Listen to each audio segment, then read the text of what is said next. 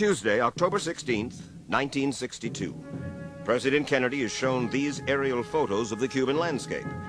To an untrained eye, they reveal no secrets, just stretches of harmless topography.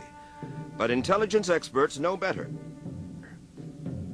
Thus, the start of 13 days of crisis that bring the two superpowers to the edge of World War III, the closest the world has ever come to nuclear war.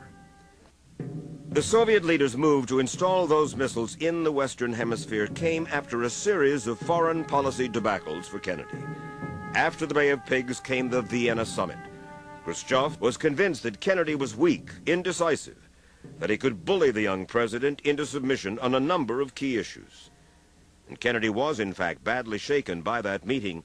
He came away with the conviction that Khrushchev was determined to test him. And the first test came in the summer of 1961. Khrushchev was turning up the heat to force the Allies out of West Berlin.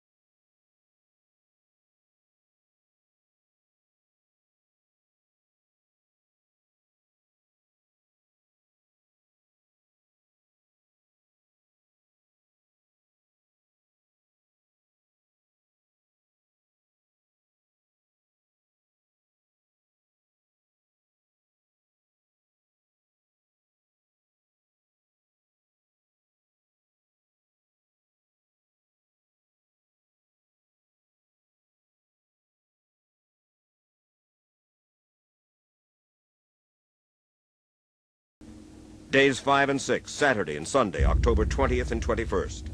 Navy and Air Force units are put on full alert. Allied leaders in foreign capitals are briefed. Congress is in recess, but Senate and House leaders are brought back to Washington.